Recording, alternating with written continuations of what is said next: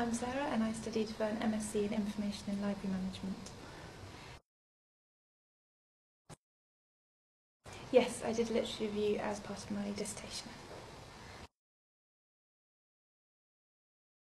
Literature review is an all-encompassing kind of look at the research that's already been done in an area that you're interested in.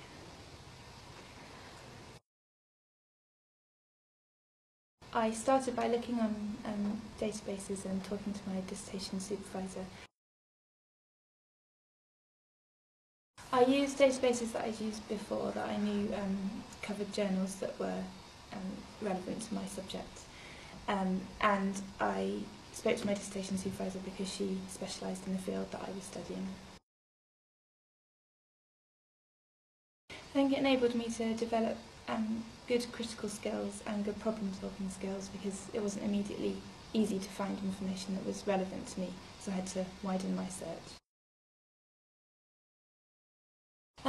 Well, I went from my specific topic just to kind of the next level up, really, so a more overarching topic, and I changed my search terms. I used more synonyms and I broadened where I was looking as well. From more thorough searches on the e-library and databases, and also from the bibliographies and references at the ends of other articles that I'd read.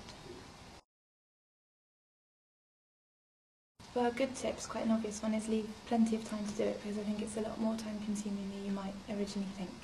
And also be imaginative with where you're looking and the sorts of things that you're looking for.